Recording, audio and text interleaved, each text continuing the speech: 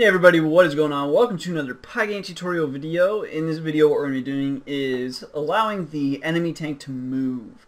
So if the enemy tank is staying stationary the entire game, as soon as we find where to shoot or how much power to give, what angle to give, we're just going to keep pressing fire, and that's pretty boring. So we want the enemy tank to be able to move.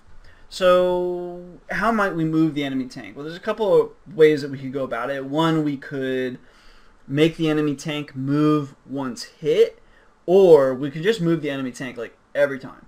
And so and the way that we'll do that is we're going to come down to where we press the space key to fire. So scroll all the way down to the game loop, and then what we're looking for is pressing the space key. So here.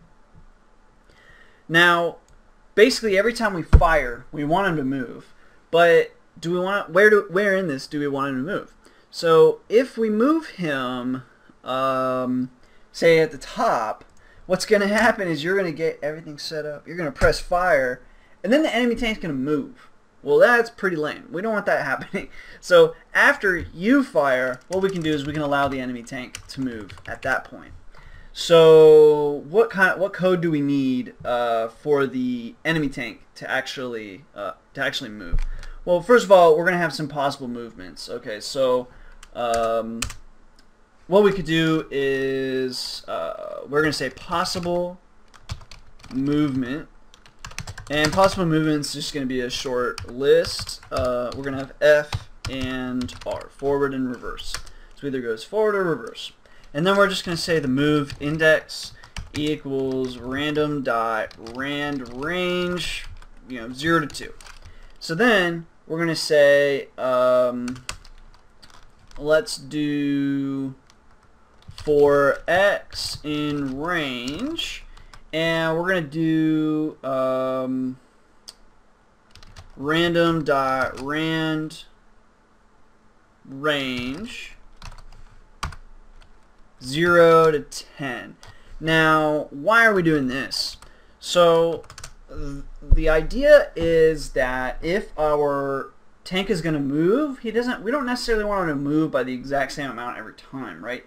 Maybe we want him to just move slightly or a lot, or in between those two. Okay, so what this is going to do is for this random range from 0 to 10, it's going to move, let's say the random range is 3.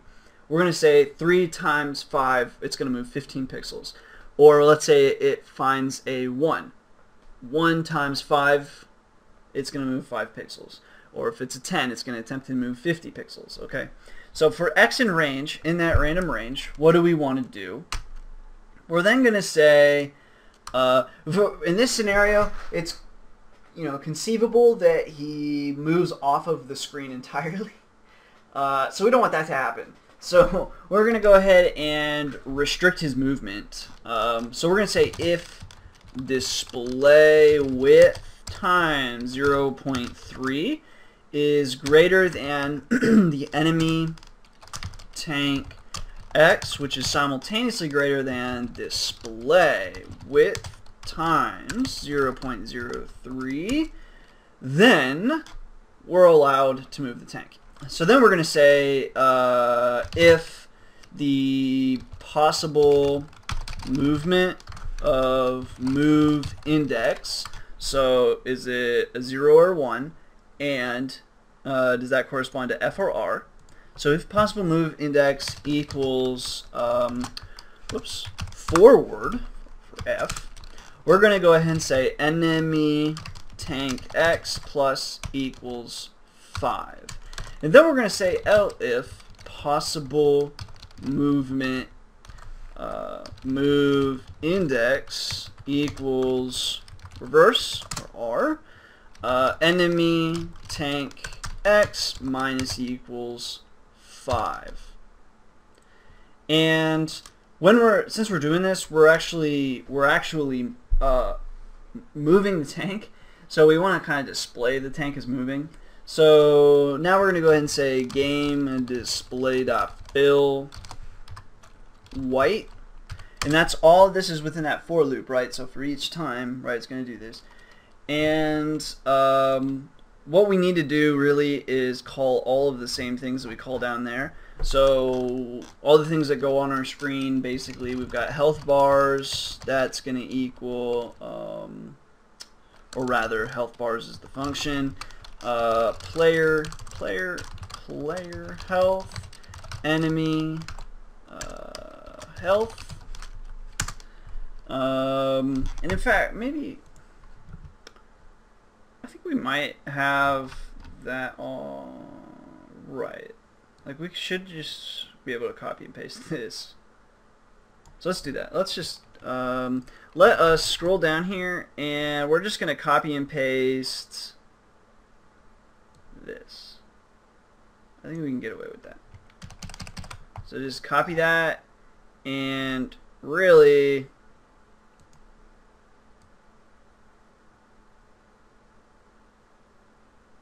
this. So let's copy that, scroll back up here, game display.fill white, paste, tab this stuff over, and then we also need that clock tick. So let's go ahead and grab clock tick FPS, copy that, and paste.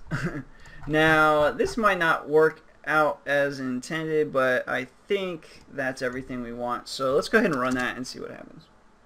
Hopefully we don't get an error. Nice short barrier. Okay, yeah. Range, interesting. So I typoed rand range to be range range. Rand range. Why didn't anybody tell me I was doing that? Ooh, another nice short barrier. Fire! So he moves, he fires. So now, like, I can't memorize where he is. Let's make sure he doesn't move off the screen or something, but it doesn't look like he is.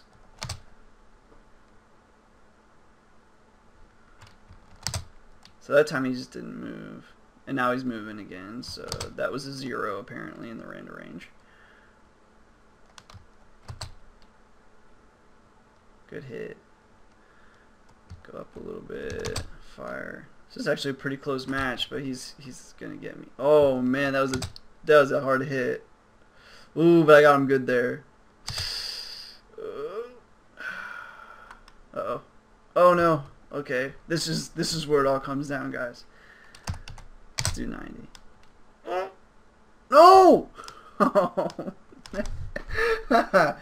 Oh man, that sucks. Almost got him. That was a really intense game.